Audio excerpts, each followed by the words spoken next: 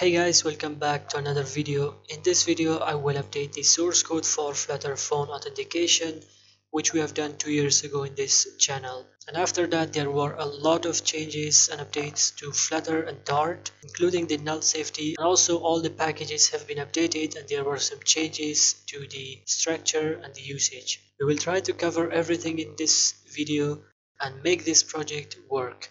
And here is the final result, how it will perform.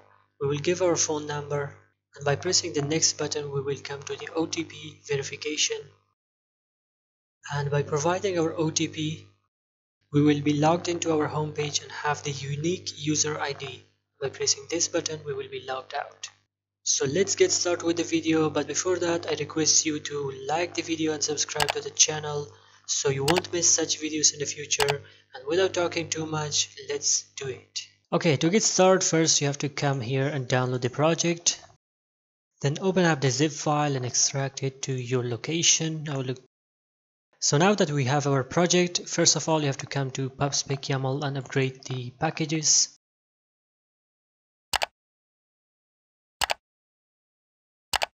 Once it's done, then we also have to update the latest Dart SDK. So in this case I will open another project which is having the latest SDK.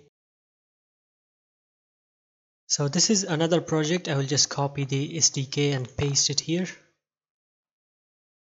And there's nothing else to change in here, just save it. Now go to the Android app build.gradle. In here you have to change the compiled SDK to 31 and also the targeted SDK to 31. And down here you also have to copy them one by one and check for the latest version. Now copy this one, get the latest and paste it. So now we're done with this one. Just save it and come down to build.gradle of project level and do some changes. First thing is you have to update the Kotlin version, which I will take it from here. Then change this build version. And also search for this one if there is any update, and now we are good. You also have to come to this Gradle and Gradle-wrapper.properties and upgrade this one. So I will copy this one as well from here. Save it. And one last thing, you have to come to the Android manifest and convert your project to Android X compatibility. You have this one already, so we can only change this one. So let me copy this from the other project as well. You have to come and copy this name from here, and that's it. Now we can go to the pubspec YAML, save everything. So now we have to convert our project to null safety. I will do that very quick. Okay, our home page is now null safe. We also have to go to our OTP page and make the same changes. There's also some update here in pinput. We can import that again, and let's come down here and see what other changes are here. We can make this pinput, and now instead of this field count, I believe it is length, and instead of text style we have the pen theme. So we will set the default pen theme, and in here let's go and see what are the changes in the pinput. I can simply copy this design from here and delete the old one. Now I can copy the default pen theme and paste it here and remove these ones which are not available anymore. And you can also design your submitted field, selected field and following field one by one by doing the pen theme. As you can see, we have got the error, focus, disabled, following, submitted theme. You can design them one by one like this. You can set the width, the height, the text style, decoration, margin, padding and everything. But for now we will get the same design for all of them. So by default, if you don't set the submitted, selected, following, all those stuff, it will take the default theme for all of them. And also here on submit, and this one should be null safe. Instead of this showing snack bar, we have another way. This is the old method. And down here we also have to make these ones null safe to make it work.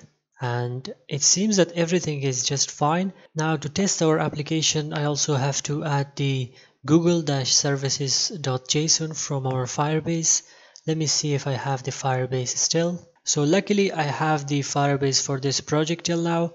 I can simply come to the project settings, and down here I can download the google-services.json, and I can drag this one directly and paste it into our application.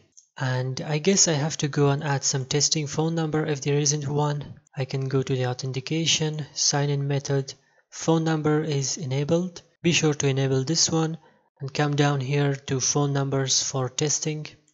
You can add some phone number. So we already have this phone number for testing with the verification of zeros.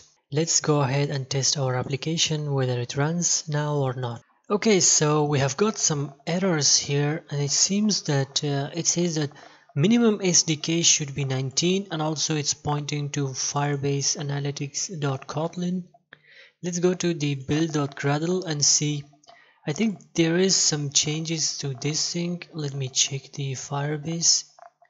So we're in phone auth. Let's go to the documentation of Android configuration, and down here we have to implement this one. And also let me add this Firebase auth Kotlin instead of this one, and we don't have anything. So let me save this and run again here if there is the error still. Alright guys, so the app is finally running. Let's check the app and see if it really works or not. Let's provide the phone number very quick and click next.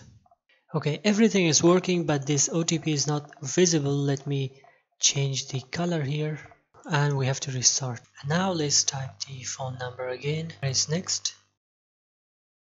And in here let me type the OTP that we have given in the test phone number, and it should log in as.